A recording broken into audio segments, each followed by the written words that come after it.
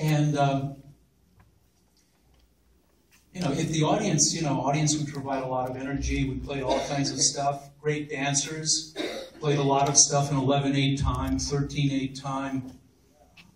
Every other crazy time signature. We would do very odd cuts from singing chorus, a la, the Russian Army chorus style, going into a reggae, going into freeform jazz, going into waltzes. But still something was missing, like a visual component. And so we thought, well, maybe we should project slides of avant-garde art above the, above the band as we played, something to give a context to what we were playing. And as it happened, someone called one of our shows and said, why don't you take outtakes from 50s sitcoms? I thought, wow, that's a great idea.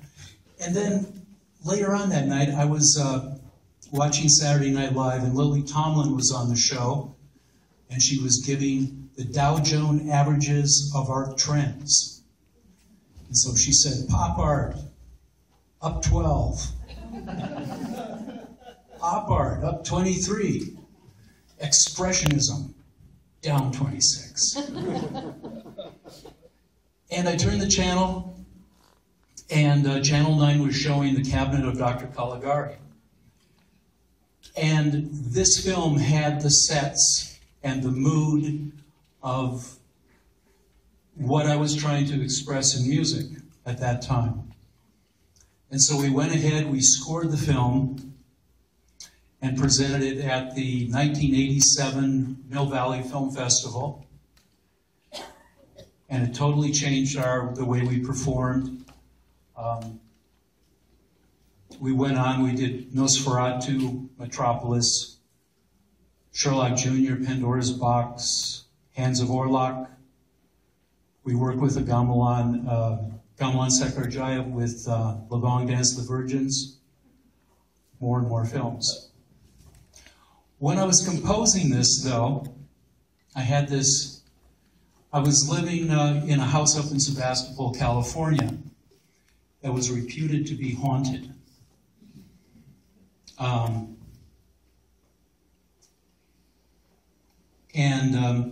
I was composing the part of the movie that when Francis finds out that his friend has been murdered,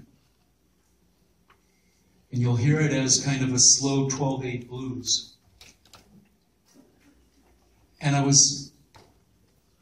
the sun was setting, a big wind came up, and just as I got up to close the door, I did feel an icy hand on my shoulder. And I've never felt anything like that. I don't know if it was the music I was writing or if the place was truly haunted. But I do think some of that is in this music. Thank you.